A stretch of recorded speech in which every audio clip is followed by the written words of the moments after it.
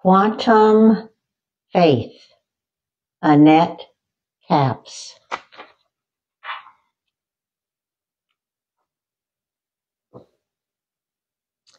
A spirit created matter.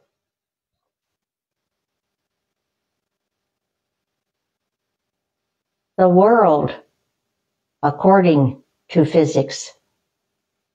Good day, all.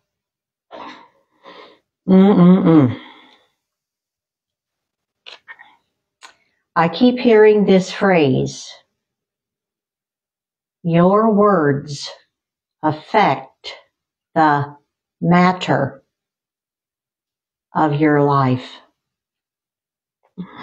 Your words affect the matter of your life. So we've been looking from this little book of Annette Capps, Quantum Faith. Quantum faith, combining quantum physics and faith. The material world, the study of the material world, and the realities of the supernatural world. Just going back, I want to read a little bit. I may read quite a bit today, as a matter of fact. Father, I thank you today for your word. Oh, Father, I just keep hearing you say in my heart and mind over and over, your body is made of clouds of atoms, and your words affect the matter of your life. Your words affect the matter of your life. And so, Father, I thank you today that you help me to stay the course, to communicate clearly. And Father, I pray the Ephesians prayer for those that hear this message, the eyes of their understanding to be enlightened, oh Father, to these exciting realities that you are revealing in our times. And I thank you for it in Jesus' name. Amen. Just reading from Annette's book for just a little bit here to get our foundation laid. She says, I began studying quantum physics because I was curious. I became enthralled when I realized the similarities to how faith works and what Jesus taught his disciples about the principles of mountain moving faith and the spoken word. Mark 11:23, Jesus said, whosoever shall say to this mountain, be thou removed and be thou cast into the sea, and shall not doubt in his heart, but shall believe that those things which he saith shall come to pass, he shall have whatsoever he saith. Looking at it from a surface level, it would seem a ridiculous statement that Jesus made. How is it possible that spoken words would send a mountain into the sea? For the past 27 years, it has required faith on my part to believe that words are that powerful. Recent study, however, in the area of quantum physics has convinced me that what Jesus spoke is absolute scientific fact. So it's just not a spiritual thing taken by faith that words are powerful. It's been scientifically proven now through the study of quantum physics, the study of the minute things of which our body is made that they can see now with microscopes and things. Last week, we spent time talking about, again, a spirit that you can't see created all of the matter that we do see. All the things you can look outdoors right now and see with your eyes, or looking at your body or your house or where the place where you're working or wherever it may be. So we talked about the chocolate cake last week. The chocolate cake you ate yesterday was made from things which do not appear. You go, what? Huh. The recipe probably called for water. Before, hydrogen and oxygen were combined into water. You couldn't see them. You couldn't see the hydrogen and the oxygen. Yet the substance for water was there. You just couldn't see it. They go through a process of combining these two elements that we can't see that are there. And as they do that, then it turns into water. Going on now. So we talked about that last week. That we have things around us. We don't see the air around us, yet we breathe it. It keeps us alive. We can't see it. Going on now. Scientists have performed experiments with atoms and their subatomic particles such as electrons. If you paid attention in school, you saw the diagram of an atom with an electron orbiting it, like the Earth orbits the sun. So you see the little nucleus of the atom in the middle, and the little dots represent the protons that are circling the atom. All atoms are made of a nucleus and electrons.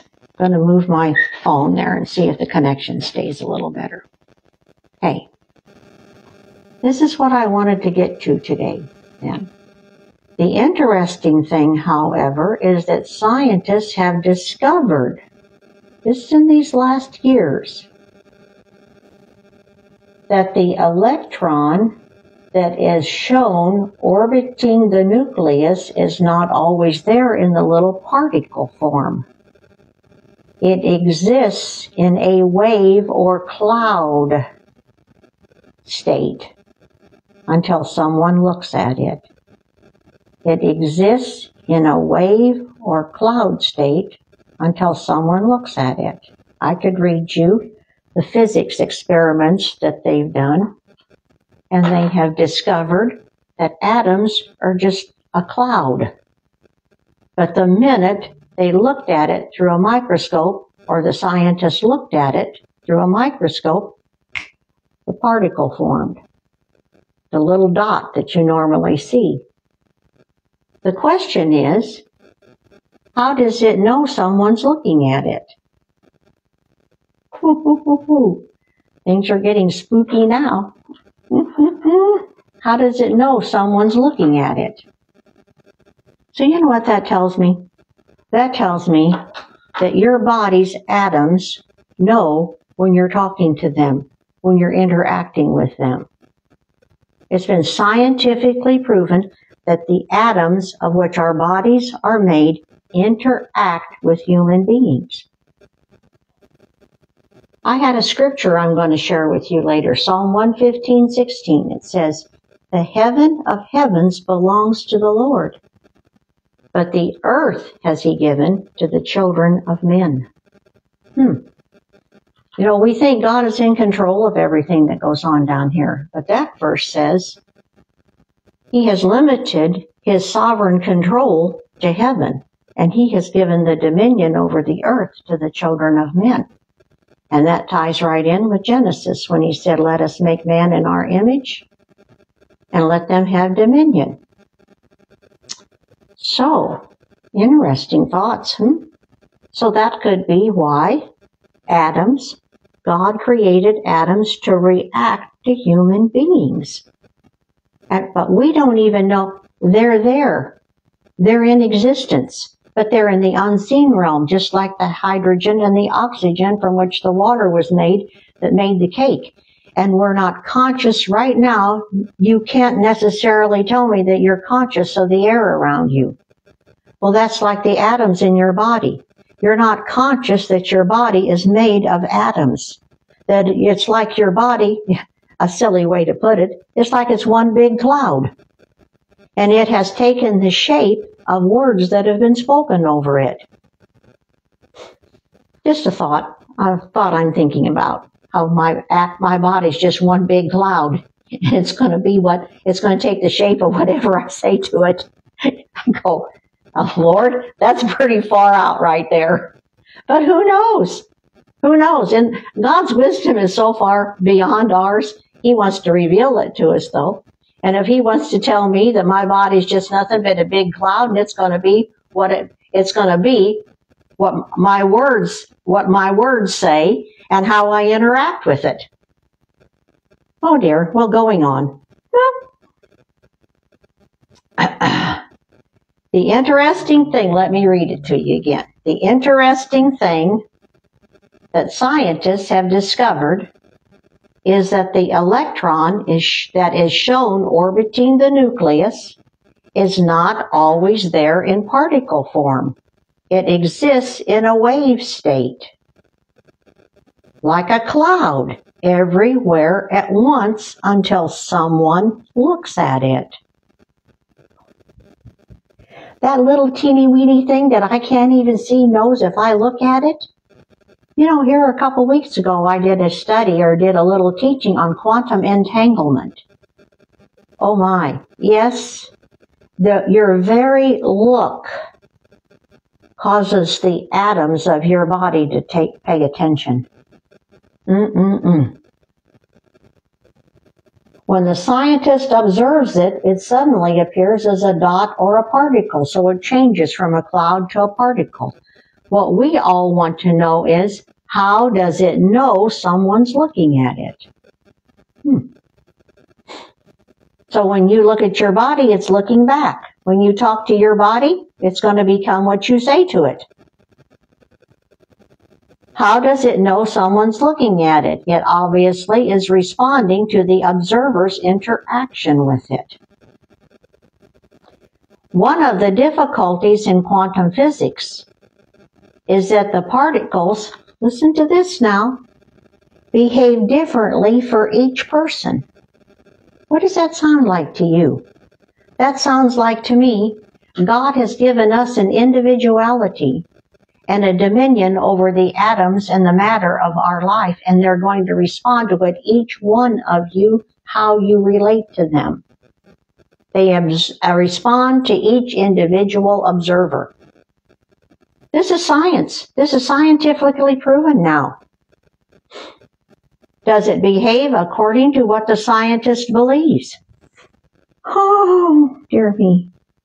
Just take the word scientist out and put I in there. How does it know I'm looking at it?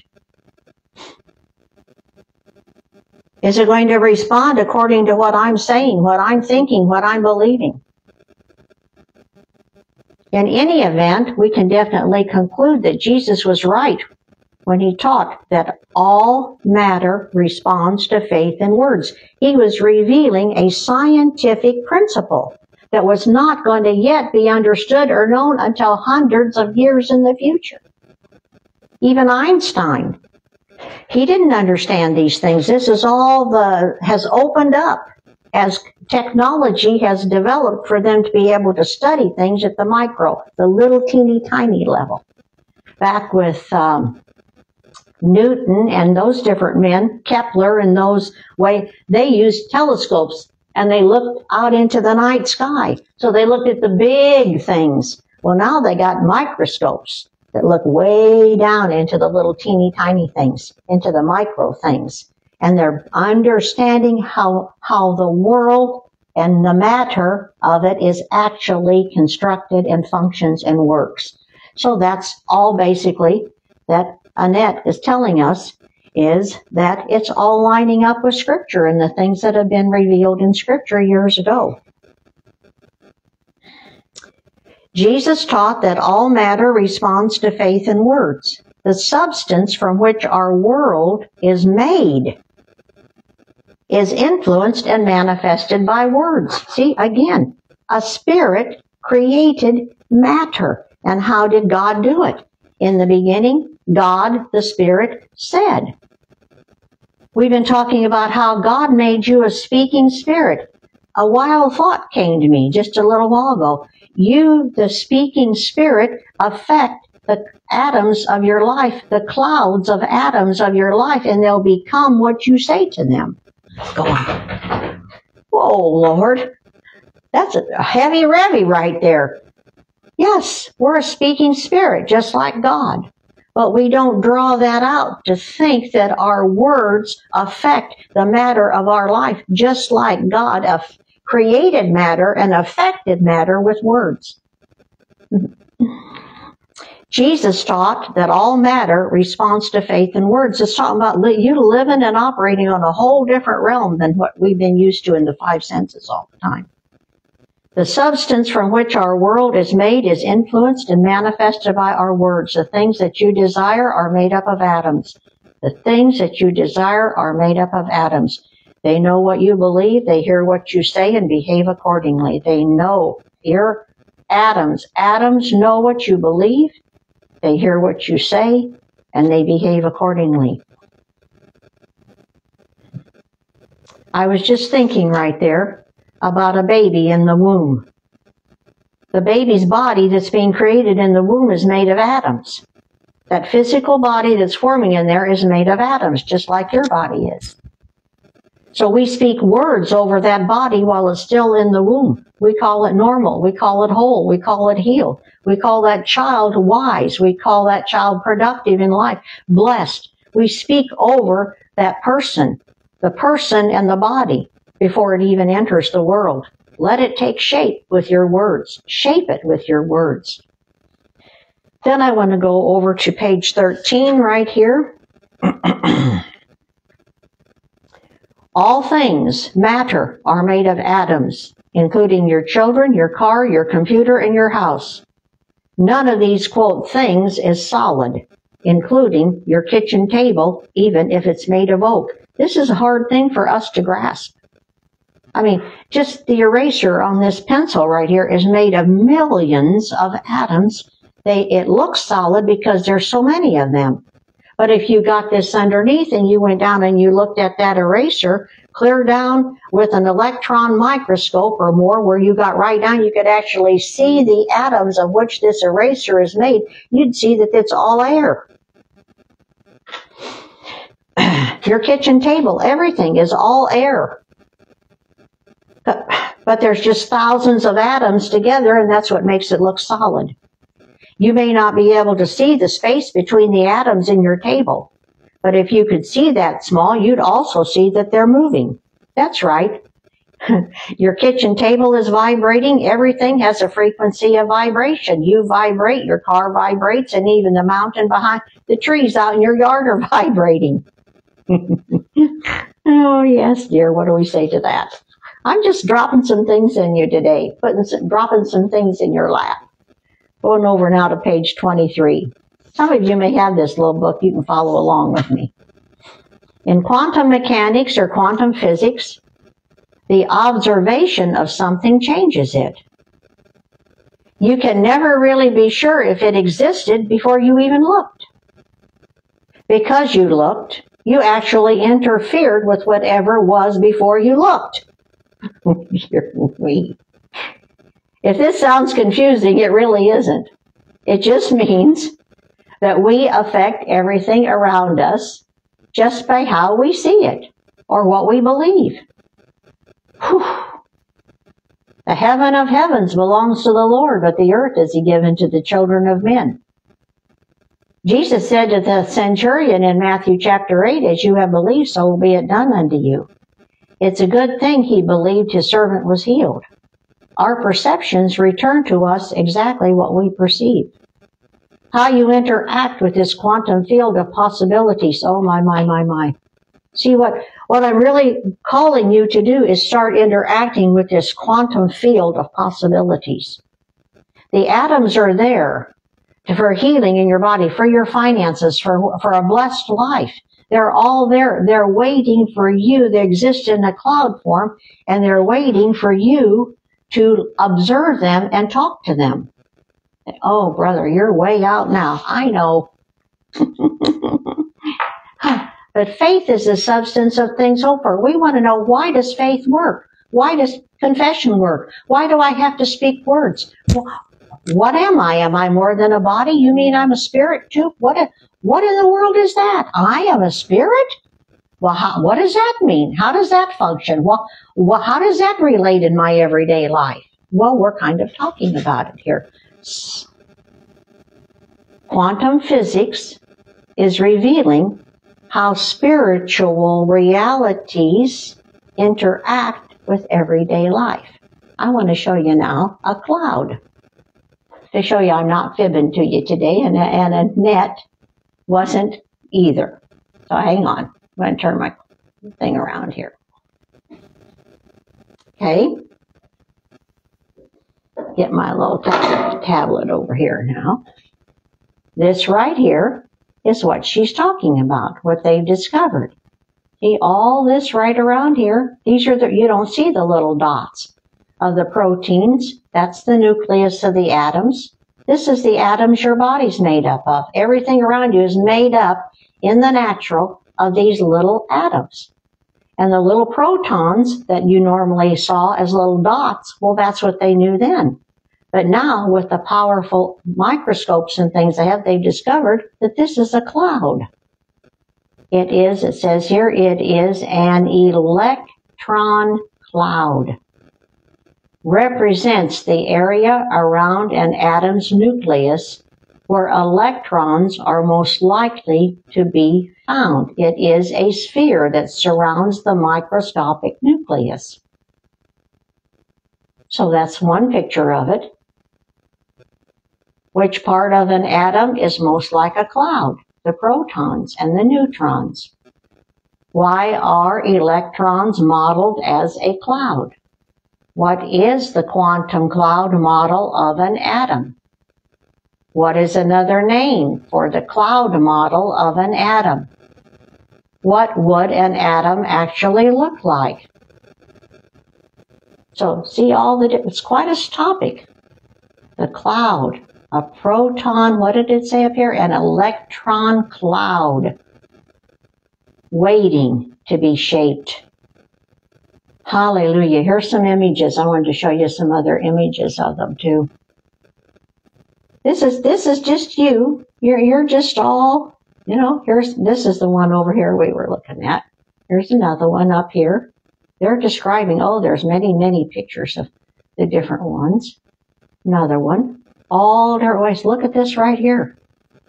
That is another one. Atomic theory, clouds, all kinds of, there's another one and another one. So the fact that there is an electron cloud of which your atom is made, and those little electrons and protons are just waiting for you to interact with them.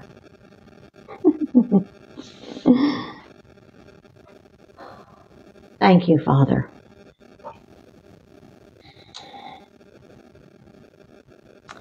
My body's just a great big cloud, and it's going to be what I say to it to be.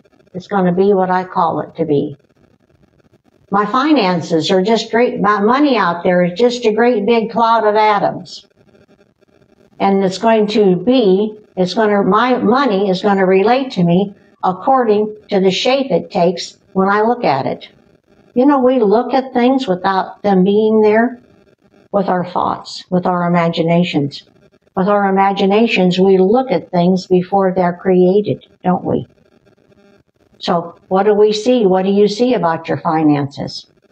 What do you see about this or that or something else? We're talking about healing for one thing, but you can think about finances, your material provision, your future, what your life's going to be like when you get old, just whatever it may be. All those imaginations that you have are floating around out there in atoms, but don't do bad ones. Don't say bad things to your atom clouds.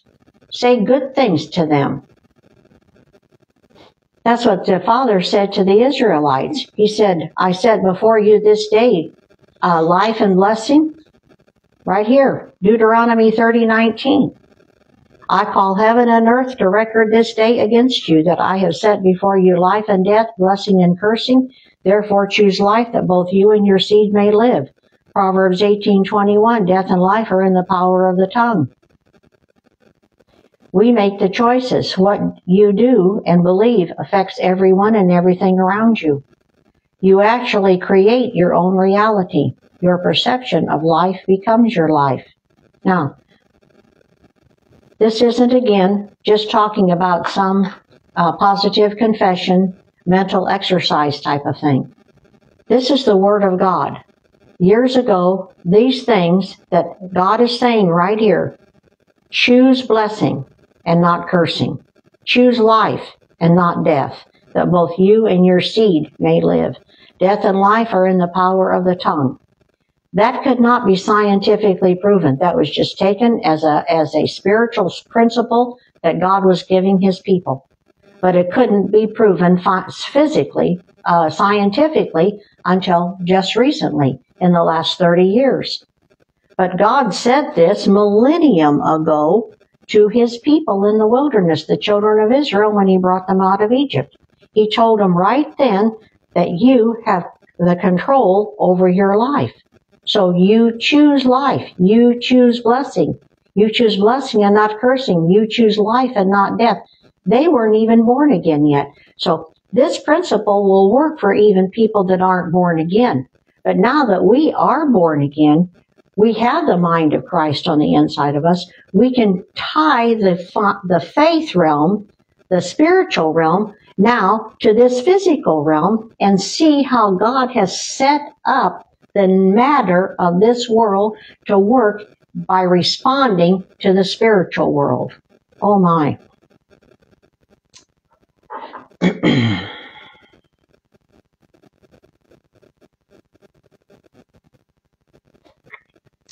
Okay, I want to go over now and just read from this book right here for you just a little bit. This is kind of technical today, I know. Page 109. This man is a physicist, very famous physicist, Jim Al-Khalili, in Britain. He's not born again. He believes in evolution, and if there is a God, he doesn't know it. And I don't think that he wants to know right now. I've been kind of praying for him about all of that. I'm just going to read to you a little bit. Just go along with me today because I want to plant some new thoughts and widen your brain a little bit, if you want to put it that way. Quantum mechanics or quantum physics is seen quite rightly as the most fascinating, yet at the same time most mind-boggling and frustrating scientific theory ever devised by humankind. Oh, right there he's kind of off. It wasn't devised by humankind, it was devised by God. Hallelujah. In a particular segment of my lecture at the Royal Institute, I discussed the famous two-slit experiment. Now we're going to talk about quantum entanglement right here. The two-slit experiment, which describes what the American physicist Richard Feynman called the central mystery of quantum mechanics. The central mystery of quantum mechanics. After outlining just how astonishing the results of the two-slit experiment are, subatomic particles, little teeny tiny atoms, are shot through two slits. One atom is shot. There's two slits in a piece of paper. That one atom goes through both at once. What? What? See, right there, the mind is out of its league completely. After outlining just how astonishing the results of the two-slit experiment are, subatomic particles, what is the two-slit experiment? He's going to tell us. Subatomic particles fired one by one through a screen with two narrow slits in it, behaving as though they're traveling through both at once, and giving rise to an interference pattern on a second screen. I issued a challenge to my audience. If anyone could come up with a common sense account of how this was happened, they could win a Nobel Prize. I'll tell you how it happens. God. But he doesn't believe in God. Oh, they can't figure it out. They can't figure it out.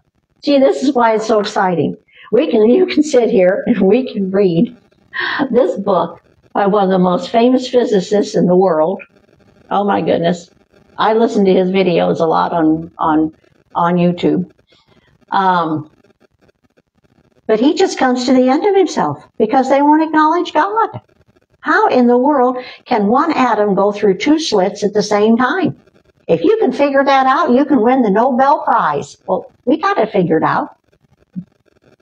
God set it up to work that way. That's just it. Oh, I love it. Oh. I said this as a lighthearted joke, safe in the knowledge that no one has ever found a simple explanation to this, despite decades of debate and hundreds of ingenious tests, leading physicists to reluctantly conclude that whatever is going on really does not have a common sense explanation. Well, of course it doesn't. This really is the way that matter behaves in the quantum world, and we just have to accept it. Amen. But God made that little atom to go through those two slits at once. And that shows off and comes out of there, and it hits a little paper in the back. And it's got a special thing it does, too. And they can't figure that out either. Ha, ha, ha, ha. But we know the one that's done it all. See how powerful. He's giving us insight into his secrets. He's using quantum physics here to undergird our faith and show us why speaking the word works. How powerful of a being that we really are, because he made us a speaking spirit in his image. And we can make things work and understand things where quantum physicists can't. Because we've read the end of the book. We read the other half of the story. We read the first half of the story. They're just getting in on the last half.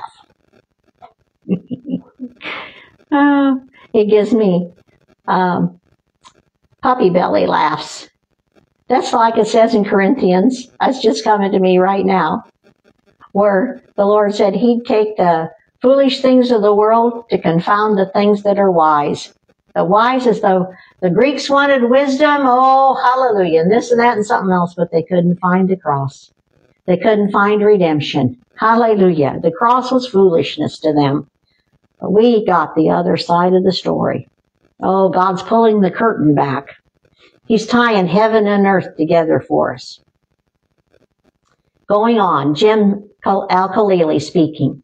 I regard quantum mechanics or quantum physics as the most powerful and important theory in all of science. After all, it is the foundation on which much of physics and chemistry is built, and it has revolutionized our understanding of how the world is built from the tiniest building blocks. They haven't discovered that.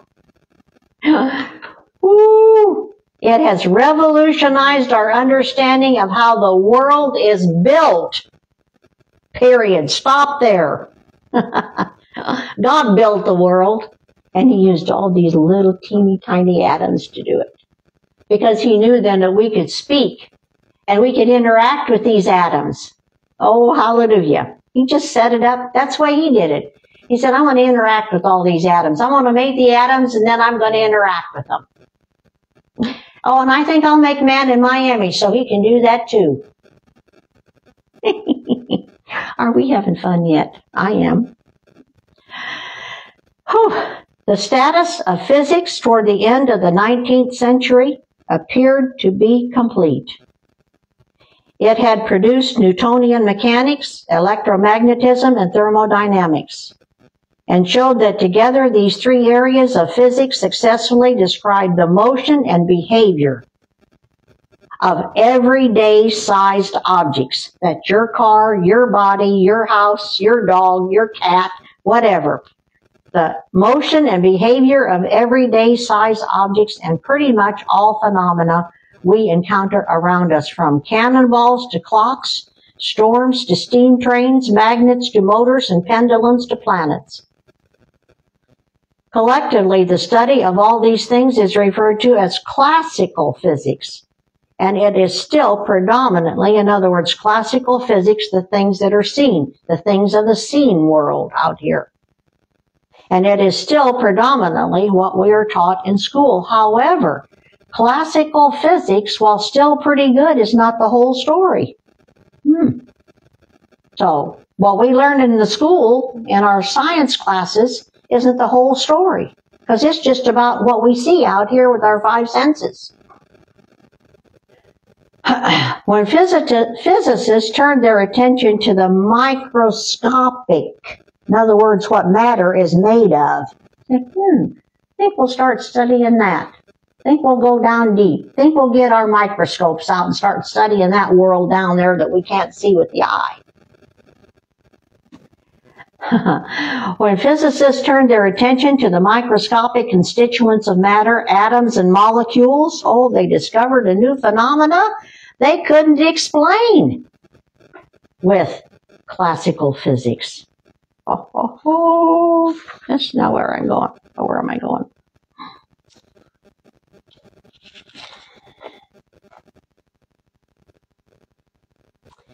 And yet there was, and still is, plenty. We're talking about light now. Let me make sure I'm going over here. I just made notes here. 109, 111, 112. Now I'm going to 114. Okay. Talking about light. This is interesting over here. He's talking about light and how they used to think that light was these little packets coming down, like the little protons, photoelectric effect. The little packages of light coming down in photons. Photography. See, that's that same word, little photons. Now they're discovering that light is a cloud. It's more of a wave substance. There is still, and yet there was, and still is, plenty of contrary evidence suggesting that light is made up of waves rather than a stream of particles. So which is it? Is light a wave or a particle? See, we're back to waves. The clouds that surround the atom, waves and things. The answer is, frustratingly, flying in the face of intuition and common sense, because it can behave like either one. Depending, it's right here. He's saying it. Are you ready for this? Oh, my.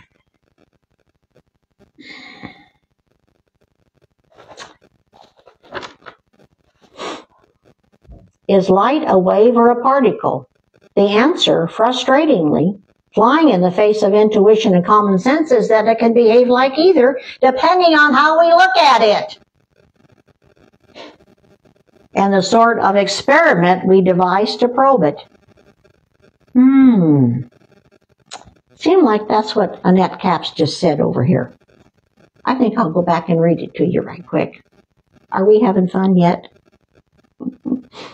The interesting thing is that scientists have, page 8, have discovered that the electron that is shown orbiting the nucleus is not always there in a particle form. That's what here just saying is light.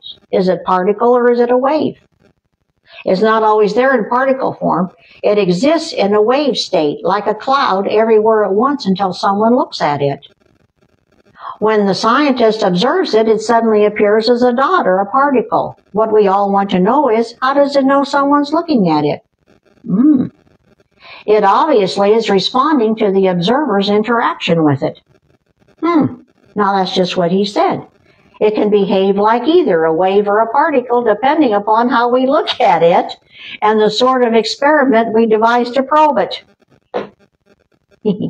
So I wanted to get my little book out here today, The World According to Physics. I'm in the chapter on the quantum world here. And I just wanted to get it out and read to you a little bit from it today to prove to you, oh, my cover fell off. To prove to you what Annette is teaching in this little book. It's scientific proof of it. Okay, here we go. It's just that we cannot carry out an experiment that would show both the wave and the particle at the electron at the same time. They can't figure out how to do an experiment that will show it as a particle and a wave at the same time. It's either one or the other, and they have no control over that, which totally frustrates them. It is absolutely vital to stress here that while quantum physics correctly predicts the outcome of an experiment, what it does not tell us is what an electron is. Only what we see when we carry out certain experiments to probe it. The only reason this no longer drives physicists crazy with exasperation is we've learned to live with it. Oh, hallelujah. Particle, wave. Well, we just learn to live with it. We can't control it. We can't figure it out. We just learn to live with it. This balance between how much we can simultaneously know about an electron particle and its wave nature is governed by the Heisenberg uncertainty principle. Yep. Which is regarded as one of the most important ideas in the whole of science and a foundation stone of quantum physics. Are you ready for this next part? I love it. I love God. Sounds like God to me. He's put limits. He's put limits on all of these smart men. The uncertainty principle puts a limit on what we can measure and observe. Werner Heisenberg is talking about. And he came up with this idea called the uncertainty principle, that you can't always tell where the proton's going to be, where the electron's going to be, when they're communicating, how they're going to appear as a wave or a particle. It's just a bunch of jumble mumbo to them. They haven't got to the bottom of it yet. They've just understood there's a certain amount of uncertainty involved in this whole thing that they can't get the answers to. And they just learn to live with it now. Keep from being frustrated. But see, I believe that's God. There are limits to what the heaven of heavens belongs to the Lord. There are things still that are hidden, He has hidden from us, that they still have not discovered. Maybe the time has not come. Maybe He never will choose to reveal certain things of how He created everything and how it all works to us. Till heaven gets here, or we get a heavenly body or something. Escape the surly bonds of earth, as I call it.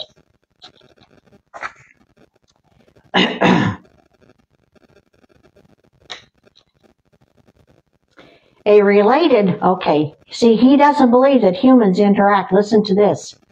A related common misunderstanding is that humans must play some kind of a crucial role in quantum physics, that our consciousness can influence the quantum world or even bring it into existence and measure it. This is nonsense. Just keep listening now. Remember, he believes in evolution. He's a Muslim for another thing, so that ought to tell you something. But he doesn't believe, anyway. So he doesn't believe that we as human beings affect the matter at all. This is nonsense. Our universe, all the way down to its elementary building blocks at the quantum scale, existed long before life began on Earth.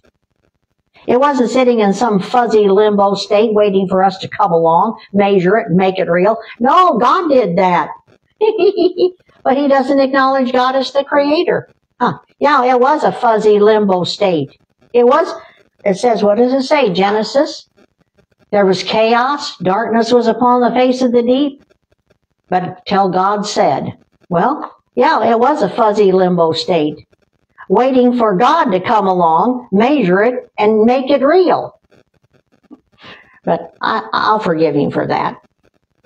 Bless his darling heart and stupid head, as Brother Hagin would say. Oh dear. Well, if I loaded you down enough with all that, I think so today. I've loaded you down enough with that. But I just wanted to read to you a little bit out of my book. I got another little book here I read from, Chuck Missler, Cosmic Codes. I've been over here in his chapter on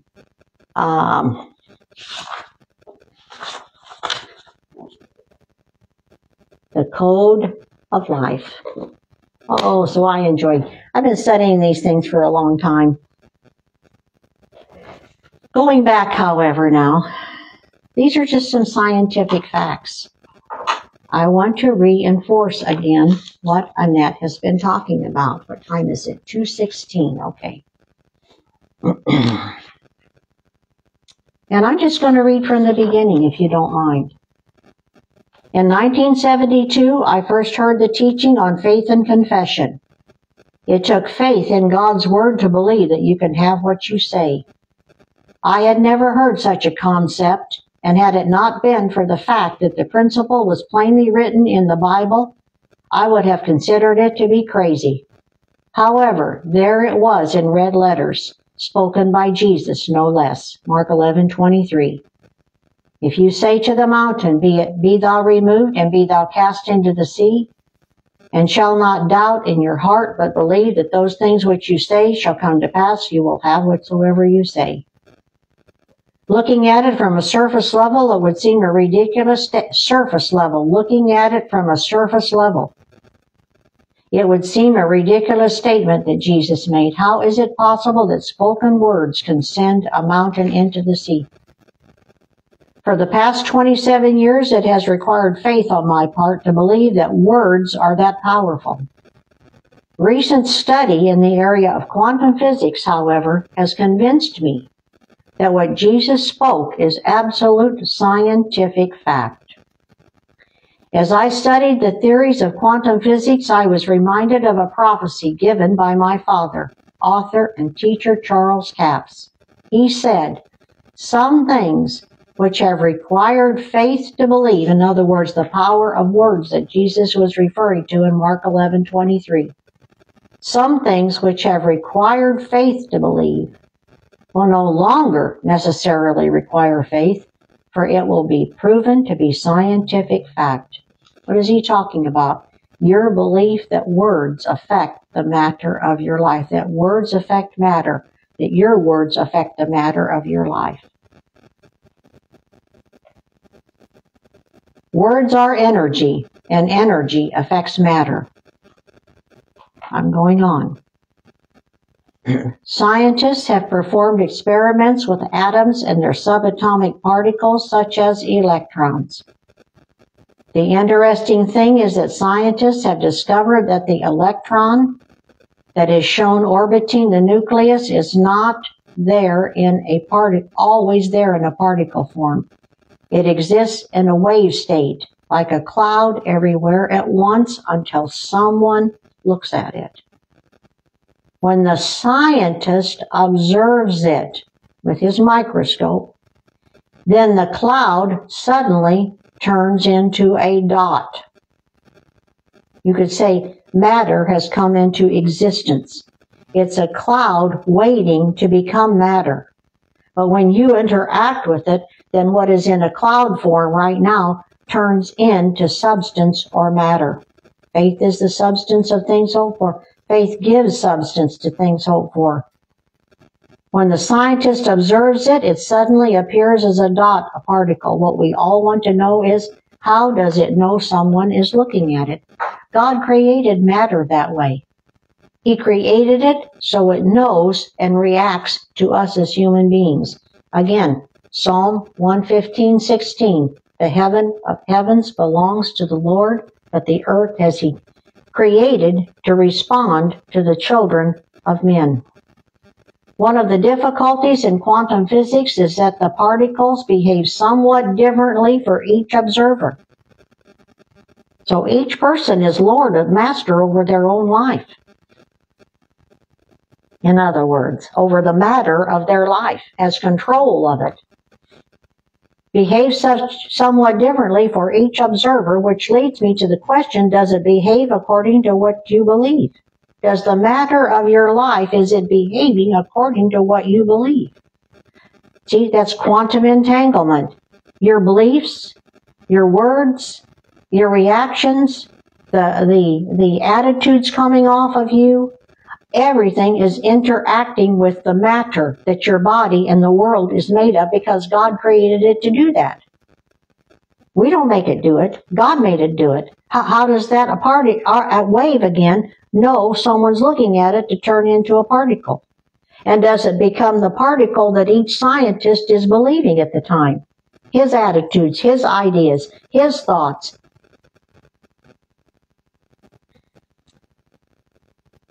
One of the difficulties in quantum physics is that the particles behave somewhat differently for each observer, which leads me to the question, does it behave according to what the scientist believes? In any event, we can definitely conclude that Jesus was right when he taught that all matter responds to faith and words. Responds to fear too, anger, whatever it may be. The substance from which our world is made is influenced and manifested by words. The substance of which our world is made is influenced by words, and we can cause it to manifest by words. The things that you desire are made up of atoms. Oh my. They know what you believe, they hear what you say, and they behave accordingly.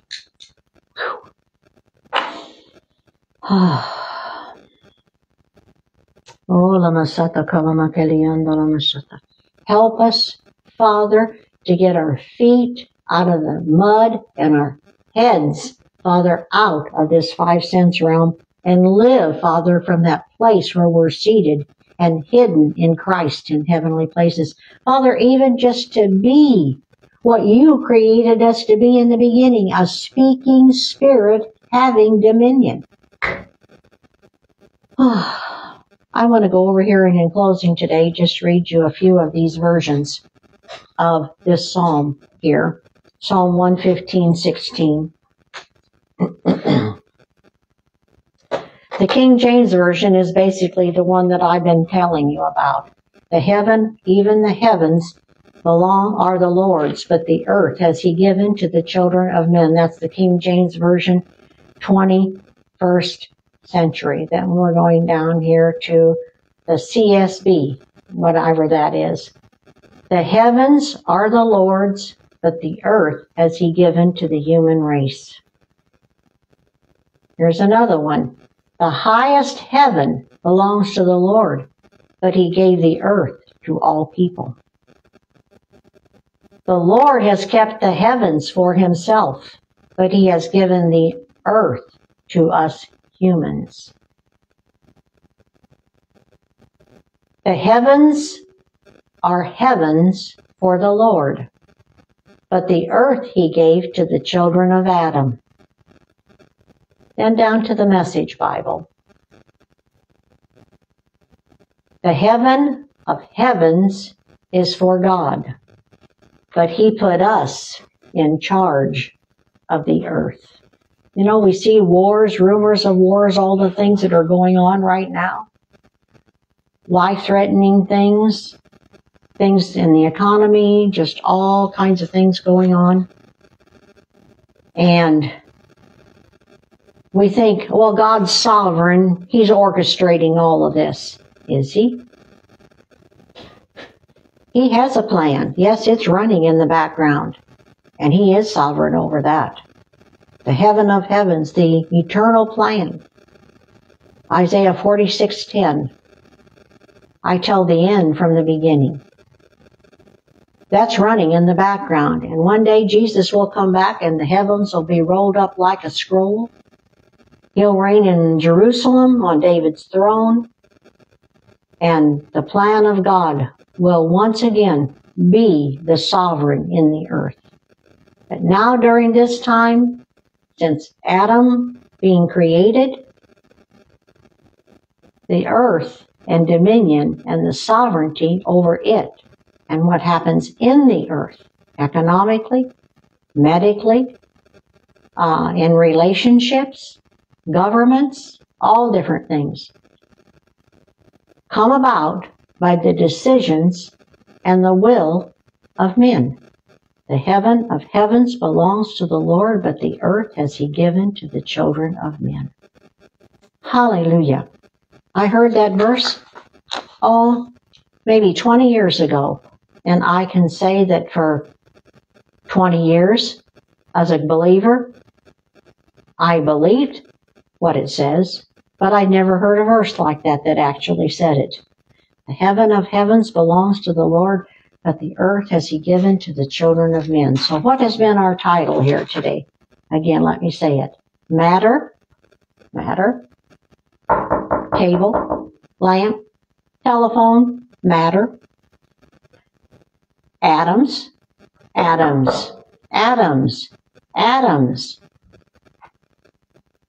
Tree outside, atoms. Squirrel running in the yard, atoms. Cotton laying out by the road, atoms. Matter is made up of atoms, and atoms are in the form of clouds. And they react. They take shape when you speak words.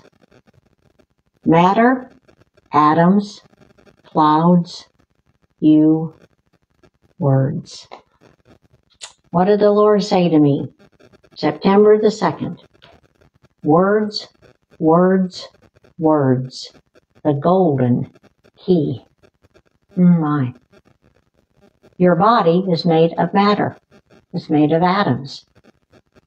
Can you speak and cause those atoms that maybe have been shaped by death, shaped by sickness, shaped by disease? Can you speak and cause those atoms to change into life and health? It's your body, isn't it? Aren't you the sovereign over this body? Isn't this body reacting to your words more than anybody else's? Oh, yes, it is. To your thoughts about it more than anybody else's.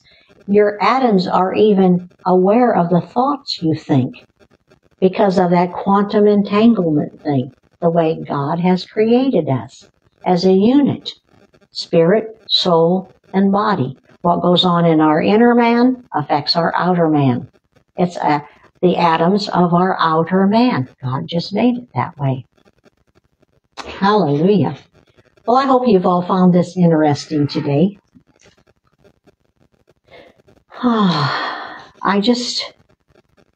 Some of you, this is just new information, but it's like we just have to dig for the gold sometimes. God wants us to understand, He wants us to know Him. He wants us to pal around with Him. He wants us to act like Him. Say, oh, look, they're getting it down there. They're figuring out that I created them a speaking spirit. Now you watch how their language is going to change when they come to that understanding more and more. They're going to speak like I do. They're going to call things that be not as though they are.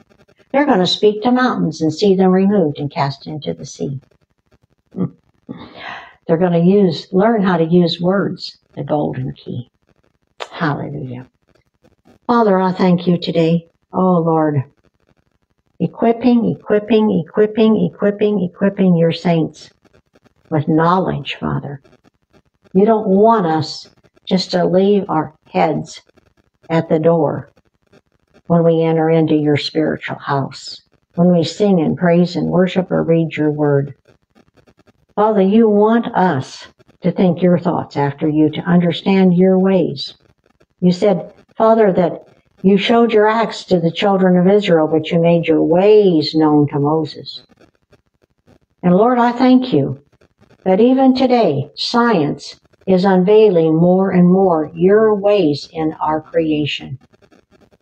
Father, and that you are the creator of you, the Spirit, the unseen one, are the creator of this world of matter in which we live, these bodies of matter in which we live. Father, even our souls, our mind, will, and emotions is composed of a spiritual matter that you created.